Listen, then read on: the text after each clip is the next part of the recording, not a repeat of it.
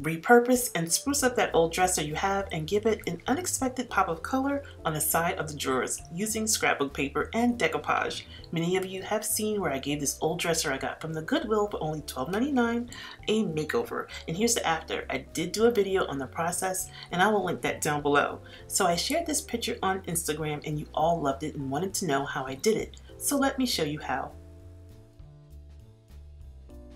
Hobby Lobby has an impressive selection of scrapbook paper, and this week's is 50% off all kinds of prints, colors, styles, you name it, they have it. And here's what I've chosen. Regular price 69 cents, making it about 37 cents each. And decoupage, boy has it came a long way. There's all kinds of decoupage, there's all kinds of projects, glass, outdoor fabric, and gloss and matte finishes, and it even comes in glitter.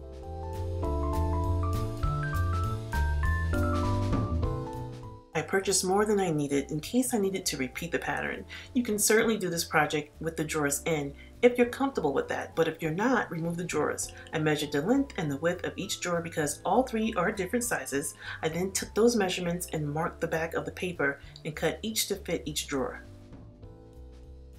Next, I use Mod Podge for paper in the matte finish. Be very generous with the glue and put some on the back of the paper and put some on the drawer as well. Smooth out with a credit card, but here I'm just using my hands to work out any air bubbles.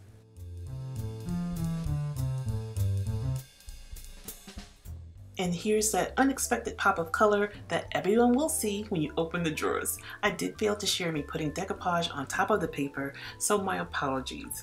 But here's a close-up of how it would look when it's dry.